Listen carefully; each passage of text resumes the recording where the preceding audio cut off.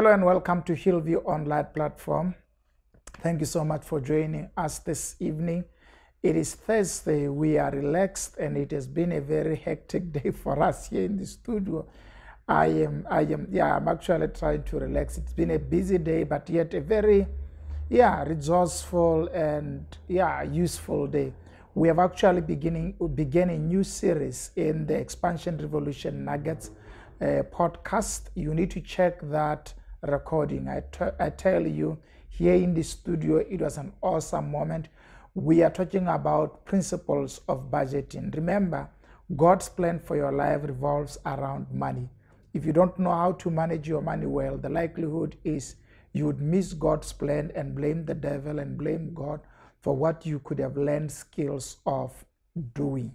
So I'm encouraging you, go to YouTube and make sure that you search OJ Matiba, or go to subscribe to our podcast on Apple, on Google, on Spotify, any of the platform that we are. We are trying to spread this word first for you, our partners at Hillview Church.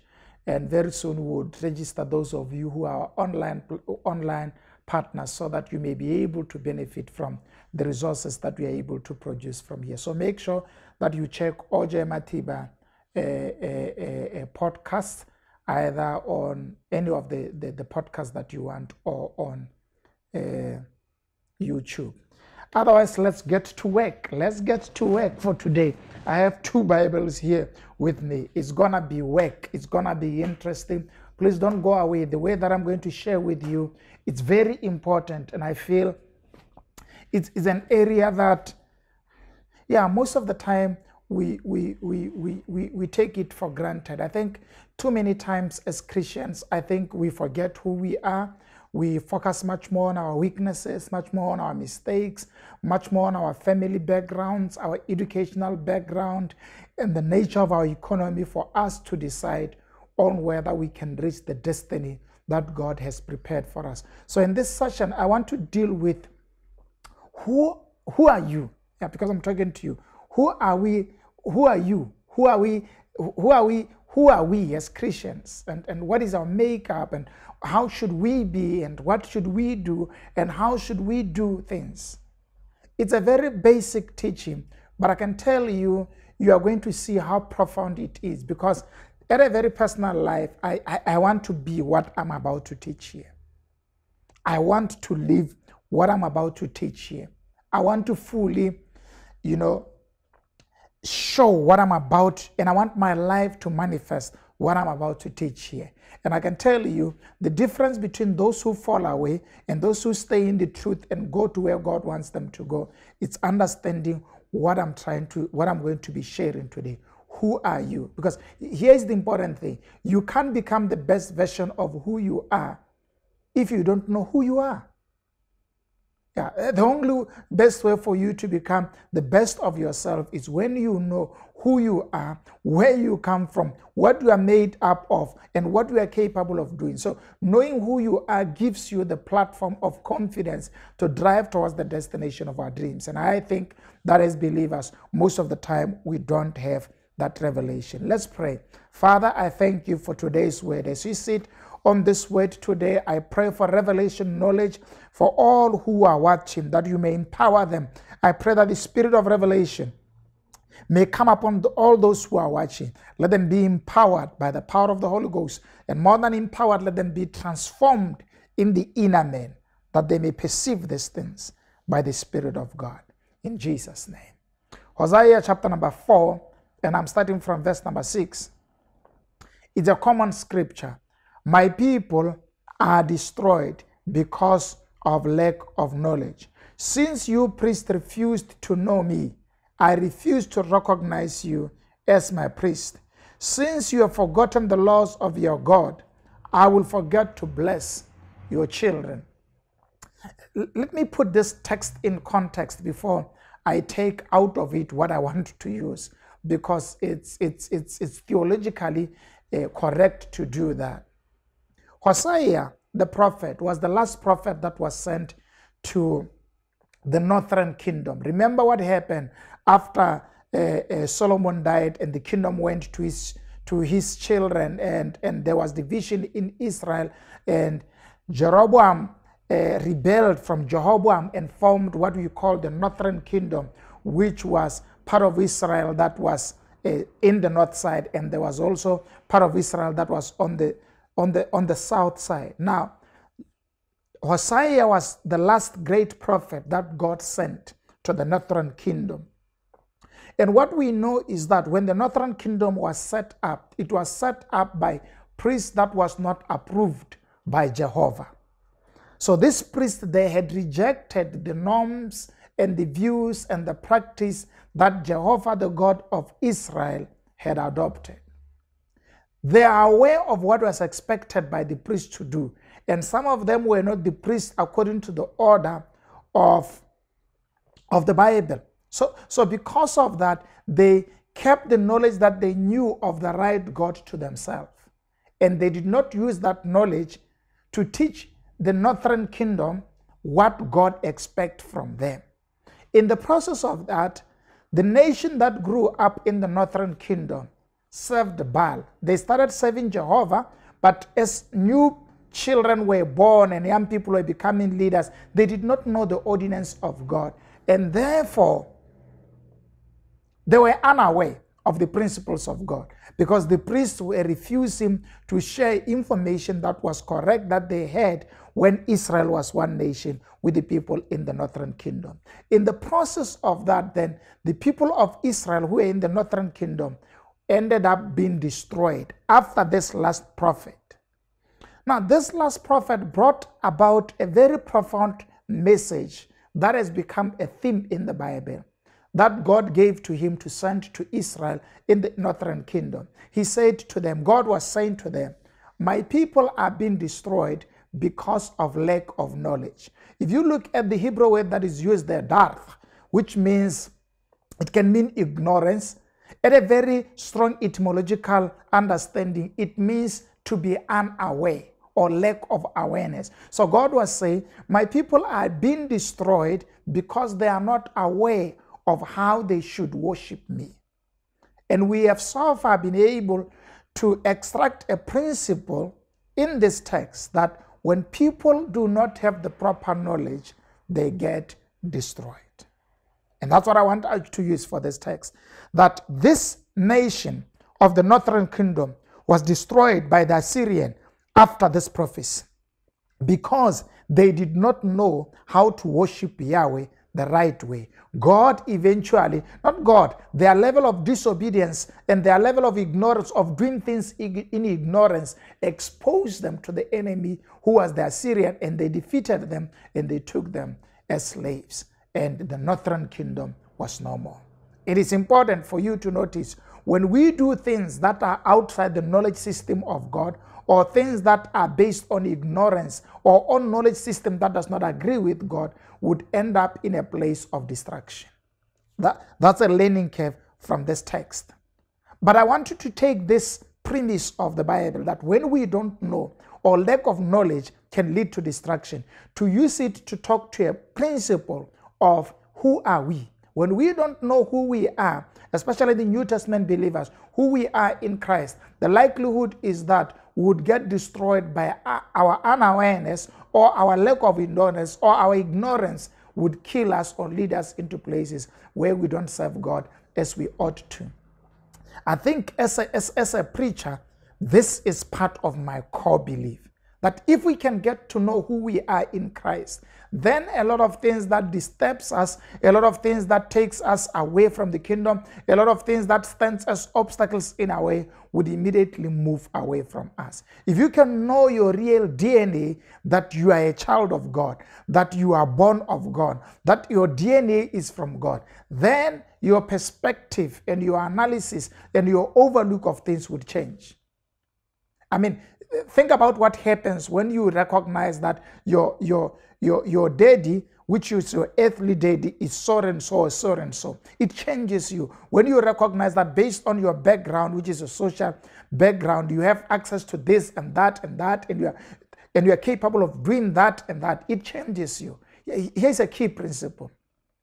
When we know who we are, we get to know what we are capable of. We get to know what we have access to. We get to know what can stop us and what cannot stop us. That's what knowing yourself in Christ can do for you. It can help you know that there is no one, no demon, no devil that can stop you. It can help you know that you have spiritual backing from heaven that can empower you to drive towards the place of your dreams. It can allow you to know that heaven is your backup, and those who are with you are many and more powerful than anything that is against you. I think most of the time we settle for mediocrity because we don't understand who we are. And like I said when I began this recording, that one of the things that I recognize is that at a personal level, is I want to be who God says I am. I want to do what God says I can do. I want to achieve what God says I can achieve. Come on, say that with me. Say, I want to be what God says I am. And you can type that in your comment section. Say, you want to be what God says you are. And I don't know, maybe there are people like me out there who's watching this program who are saying, not only do I want to be that, I want to do what God says I can do. You can type that in the comment section. You want to do what God says you can do. Not only that, I want to drive towards the destination that when God created me, He wanted me to go there. That's where I want to go. And I'm about to get into this Bible. You can see today I have 2 Bibles, and the reason why I'm doing that is because I want to take you to some truth that I think are very powerful. So turn with me, if you can, to 2 Corinthians chapter number 5, verse number 17. If you can, I want you to open that text. 2 Corinthians chapter number 5, verse number 17. I want to take time on this.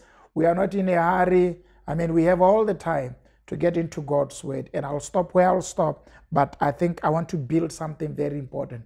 Remember, what is my key thought?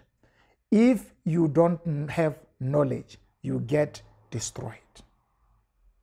What you don't know cannot build you. Access to knowledge is the first principle of success. Majority of the people, I don't know, you know, we have done a message that says don't leave the brains outside the church when you come to church. I think we know that knowledge is important for doing life.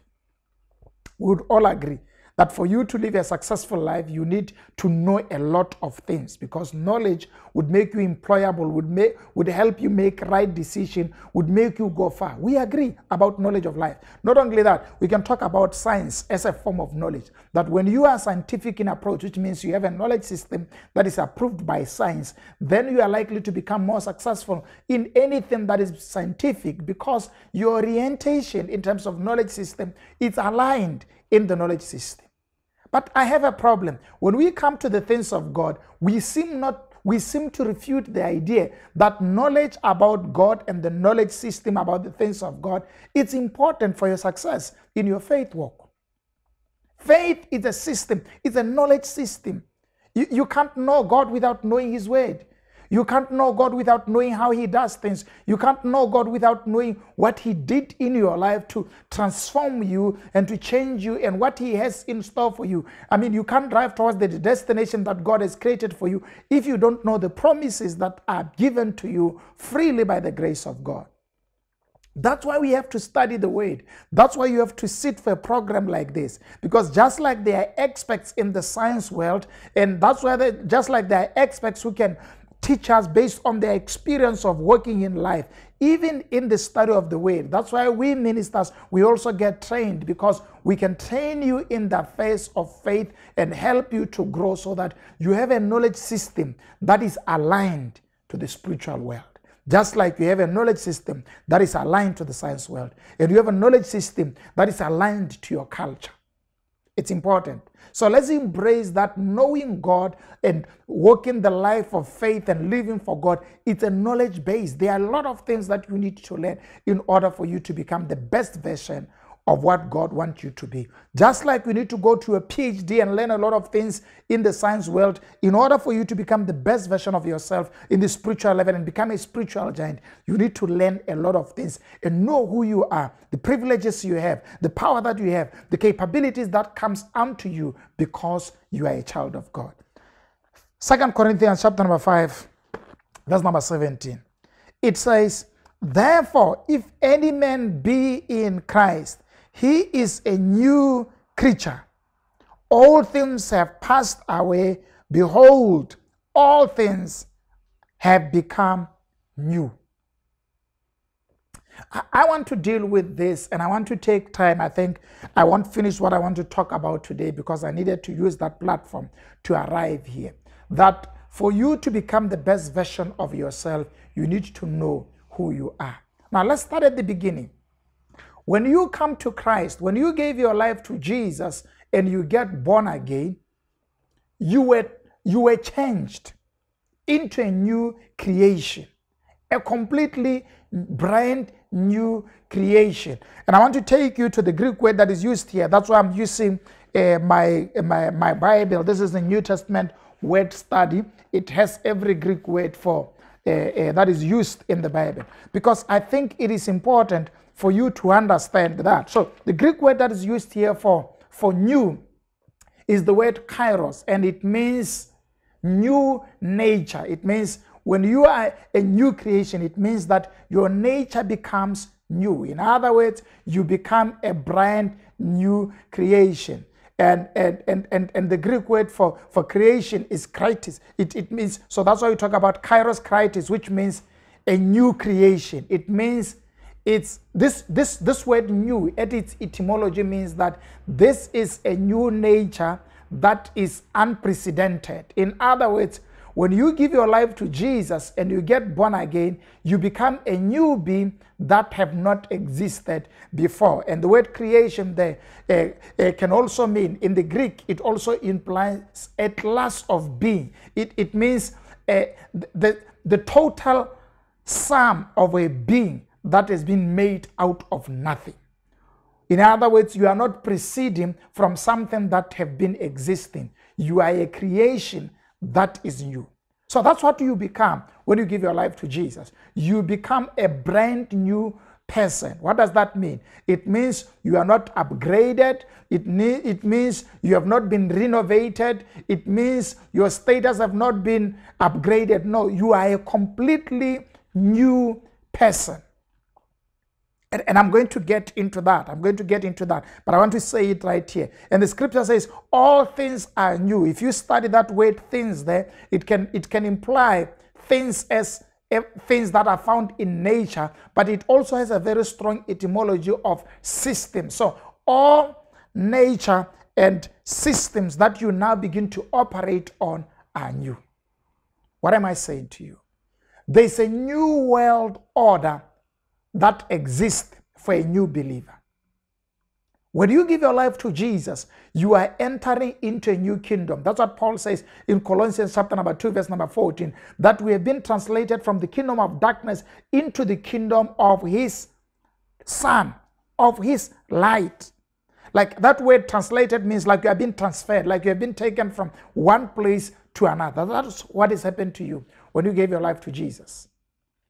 So you are a brand new person, you are a brand new creature, and you have new components, you are fresh, you are new.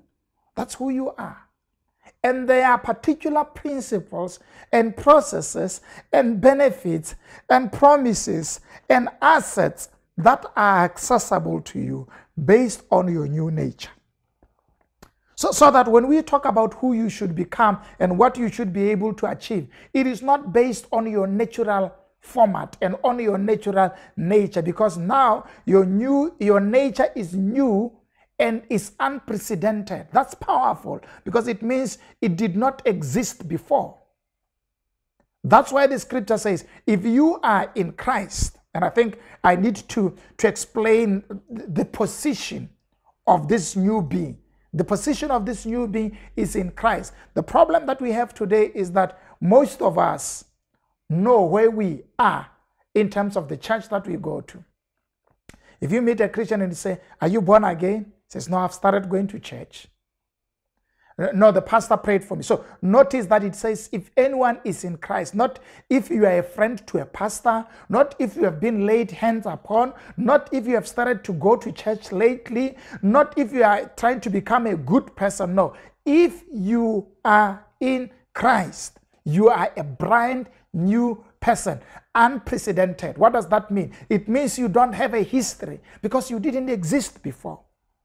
Can I talk to people who are bound by circumstances and failures and whatever that has come from their past? No, that's not the new born-again spirit man. The new born-again spirit man who is in Christ is a powerful human being, is a powerful person who knows no limits, who knows no obstacle. He can go wherever God wants us to go. I want to be that person. Come on, type in your comment section. Say, I want to be the person that God has made me to be. I want to be that new born again creation, which is powerful, which does not live in circumstances that are limited by demonic spirit. No, I am in Christ, and my position in Christ empowers me to go beyond my natural limitations. So that if I can think something, I can get it. If I can see something, I can go for it. If I can believe something, it can manifest in the real world. Why? Because my new nature empowers me to become that. I think there's a need for us to understand who we are as new born again creation. Have you accepted Jesus as your Lord? If you have accepted Jesus as your Lord, this is what it means. That moment when you called on the name of the Lord, because the scripture says in the book of Romans chapter number 10, it says, he who will call on the name of the Lord shall be saved. And that's the process of the change. That when you get saved, you get changed. You become a new creation. Now, look at the next thing in this text. The scripture says, the old has passed away. Perfect past tense. Your past is gone. Your old life is gone. It is not in Christ. You are now a new person who is completely fresh and new. And the way in which you do things is based on your position of being Christ. Now, some of us are still caught up on the old stuff, on the old behavior, on the old tradition, on the old places you used to go to. You are a new person. Focus on doing things that the new person likes and wants and is capable of doing. And when you do that, you are driving towards where Jesus wants you to be.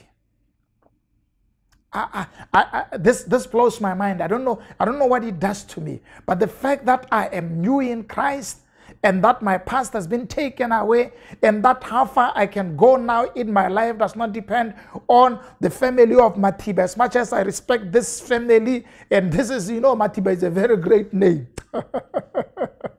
Yeah, it's a very great name, and I know you can also defend yours. Let's not go there. But my point of departure is how far I can go in life does not depend on where I'm coming from. Wow. I like this. How far you can go in life does not depend on the economics of your country. It does not even depend on the economic scale, the economies of scale of your family. It depends on the DNA of Jesus, whom you are in. The scripture says, if anyone is in Christ, this is why I've argued, most of us are in churches, but not in Christ. Most of us are friends to pastors, but not in Christ. Most of us know the churches that we go to, but we don't have a close relationship with Christ. Are you in Him? The book of Acts says, in Him we live, we move, and we have our being. Have you given yourself to Him? Because that's when then you get the new nature.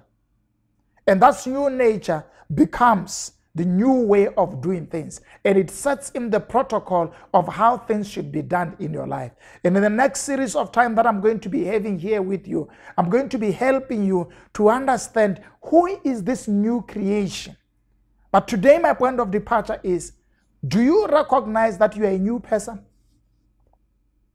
Do you recognize that you have a new nature?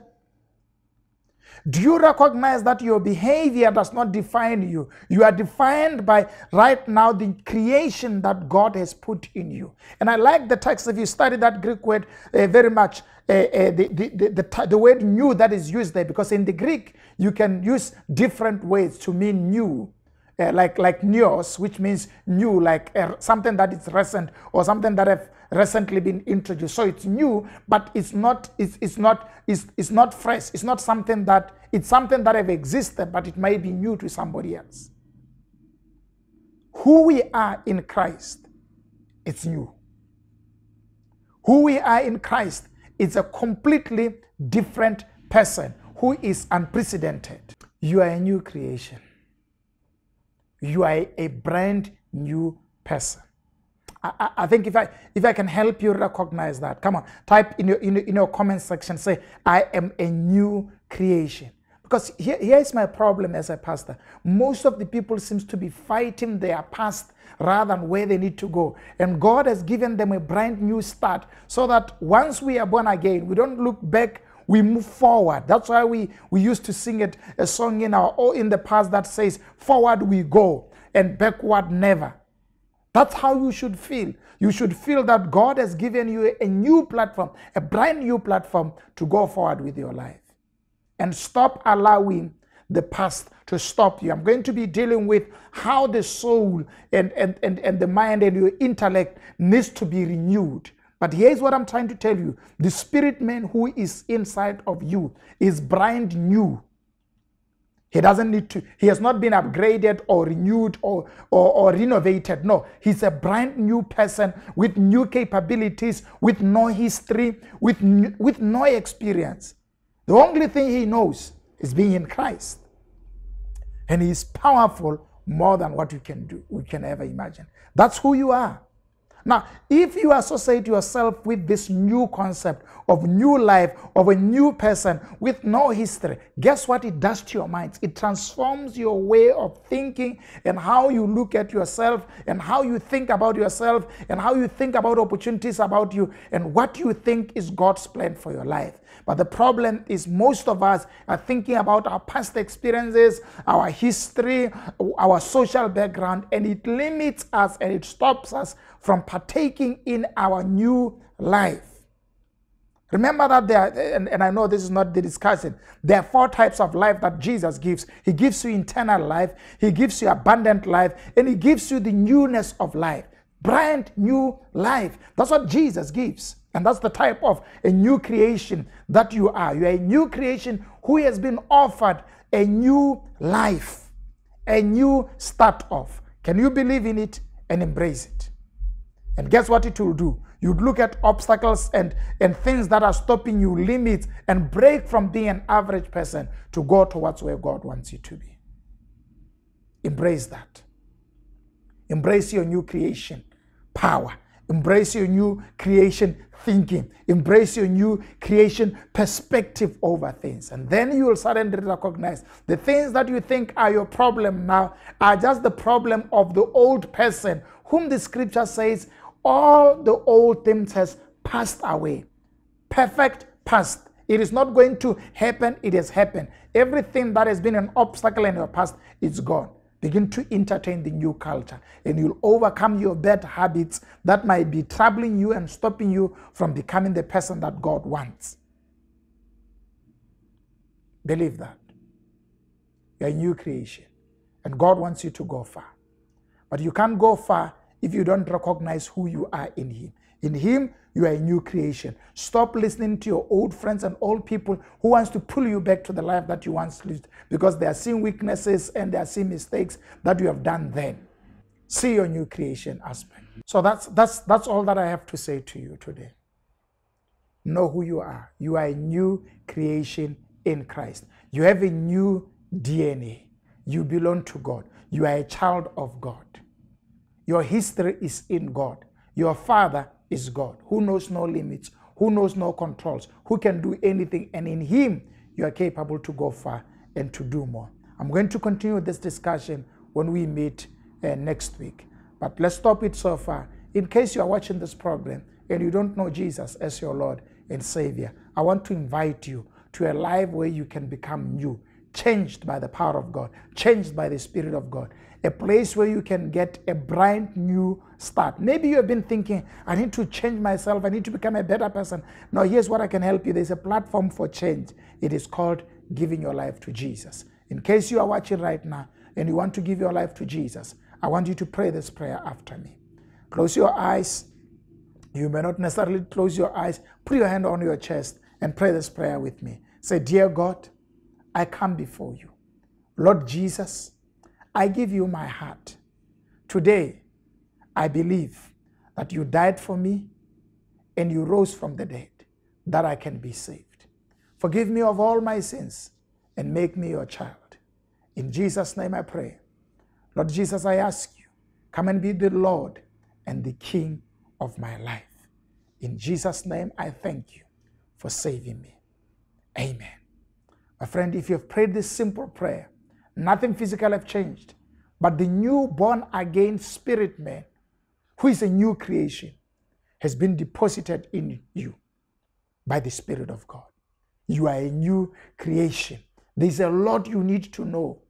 This is a body of knowledge. What I want you to do is that right now, send us your number so that we can help you with material that can help you build your faith and help you know what to do now that you have given your life to Christ. You have taken the first step, and there are 1,000 steps to be taken in your walk with Christ for you to experience more, become more, do more, and achieve more, and all that God has for you. Just send us that number. We respect people, will not abuse your number, would use it to help you to become the best that God wants you to be. Thank you so much for joining me. I'm OJ Matiba. Thank you for joining Hillview Church. We love you. Let's see you this Sunday at 9 a.m. God bless you. Real God, real people.